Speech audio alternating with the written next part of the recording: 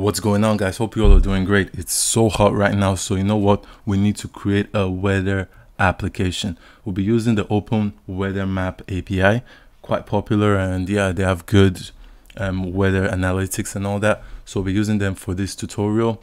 In this tutorial, at the end, you will know exactly your locations, weather, the humidity, the wind, and all that good stuff that you should know when you're actually making API calls with the weather API map. If you're new to the channel, my name is Sam and I create tutorials, mainly project tutorials that you can put on your portfolio. So when you're looking for jobs or internship, you actually have something that will impress the interviewers and all that. So if you're new to the channel, make sure you subscribe, like the video, share it to friends who you know are into programming. And yeah, that's about it. So you know what? Let's get to it. As you can see right here, I have all the comments, because this is actually how you should create your projects. Any project you're doing, you should make sure you have some comments to really guide you. These comments will act like a roadmap to your destination. So we'll follow these comments and make sure that we actually understand what we're doing at each line of our project, of our code. So the first thing I'm going to show you is how you get your API key, and you can do that right here.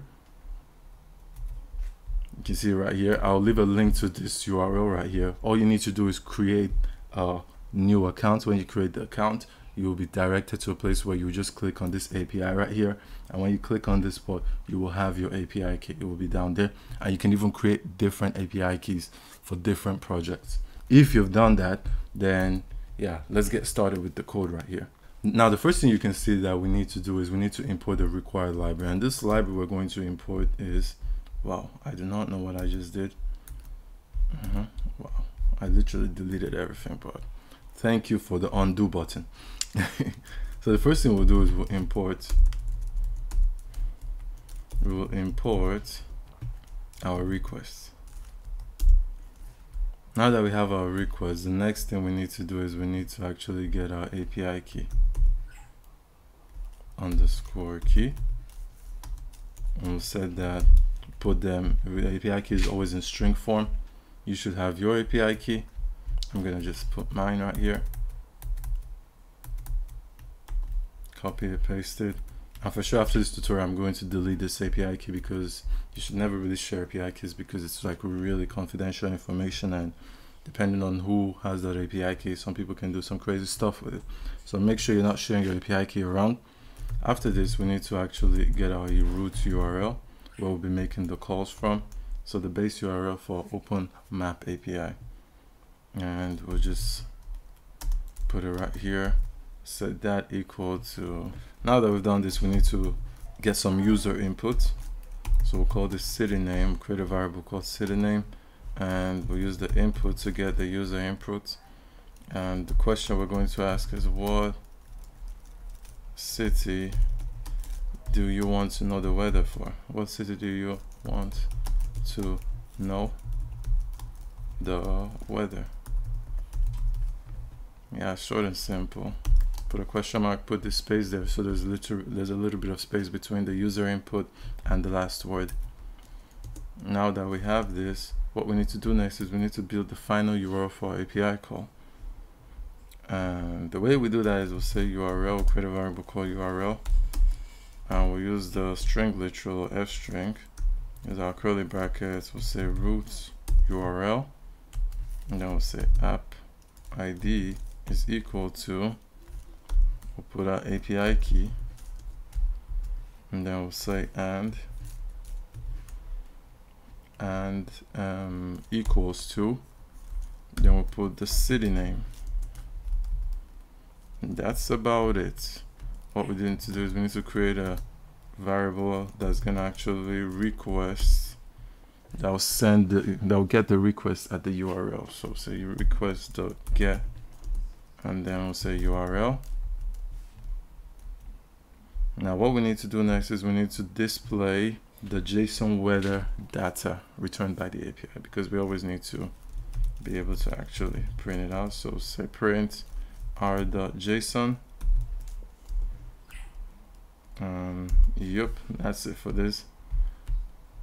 Now what we will do next is we'll store this returning JSON data into a variable, and we'll call this variable data, set that equal to r.json, Now that we've done that, what we'll do is we'll need to check if there's no error or if the status quo is actually right. Because if there's error, we want to have a way of telling the user that, you know, maybe you made a mistake with the city you chose or the spelling of the city and all that. So say code is equal to 200. Okay, now it's time to actually get the information we need from the JSON data. And what we want first is we'll create a variable called temperature.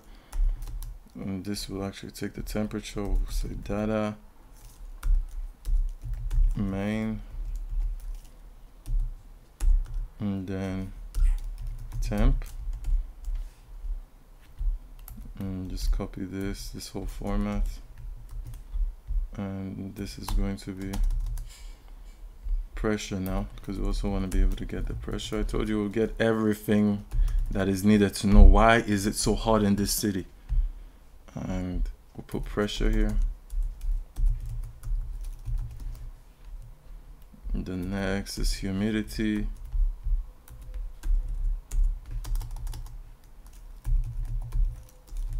Humidity, variable called humidity. I'll put humidity here. We'll call this like describe or describe, and then we'll say data. And then I want to know the speed. Oh, I made a mistake. This is for wind. So I'll take this. This is the description from the JSON file. And yeah, so this is for here. This is wind. And here for the description, we shorten it to discrete. And this is going to take the weather itself. Weather and then the description.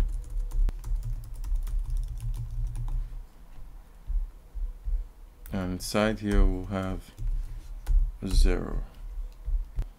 Now it's time to actually display all this data we have, and I'll put the print. We'll use our f string or string literal. I'll say city name.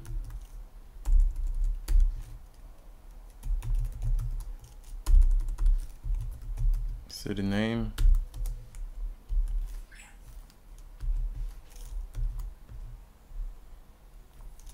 I'll say city underscore name,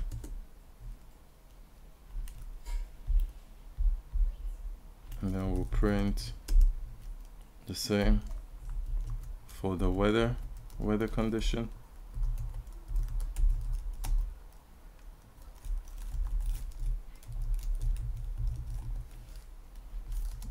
Weather condition is, and then we'll have the description of the weather condition, and we'll have the same for temperature.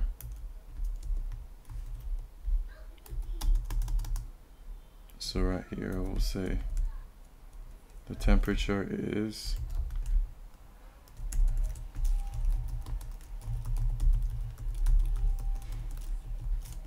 inside here we'll put the temp variable. Yeah, and the next is pressure. The pressure is, changes to pressure. You can add the capital also here for temperature. Next is humidity.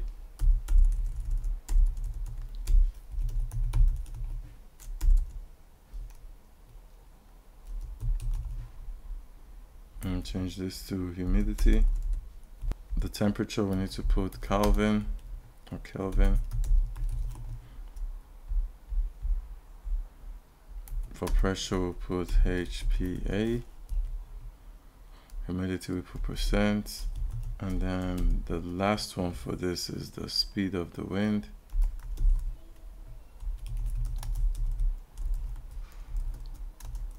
Speed of wind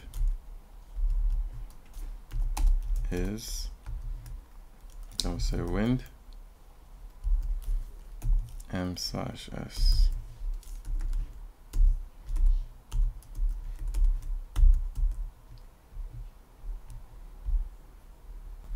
Now it's time to have our else statement.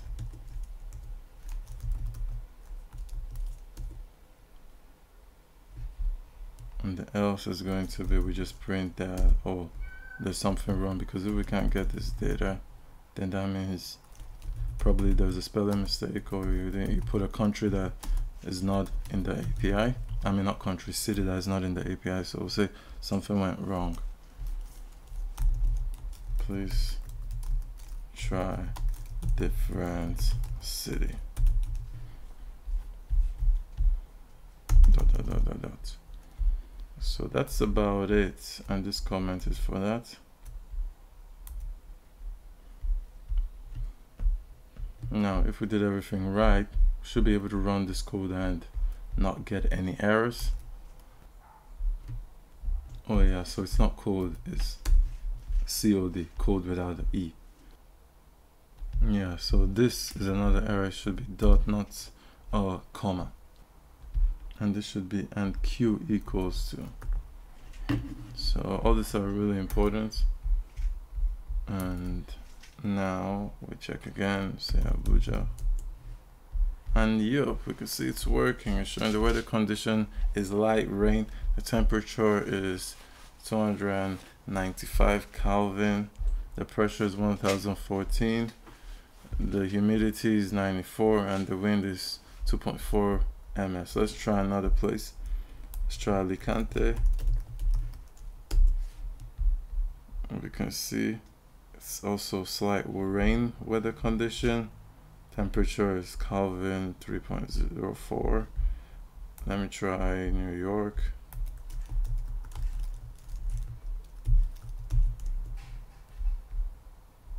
See, the condition is clear sky. Temperatures, you can see it here, the pressure, humidity. So yes guys, we got it, finally got all the errors. What I will say is that you can see most of the errors came from the root URL. Normally I would actually have this already pasted somewhere. You shouldn't really write this from scratch. You should copy and paste it from the website itself that's giving you the API, so you can get the base URL correct and not make any mistake in that. And yeah, also this, make sure that you have everything written right. If you have any question, put it down in the comments below. If your app is not working, put it in the comments below. I'll answer you and help you out. Make sure though that you have it exactly the way I wrote this code, so that it's not syntax error. And yeah, that's basically it for this video. Let me know what videos you would like to see on this channel.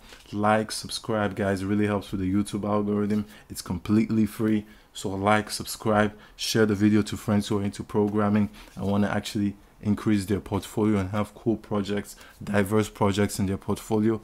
And yeah, that's basically it for this video, and I'll see you all on the next one.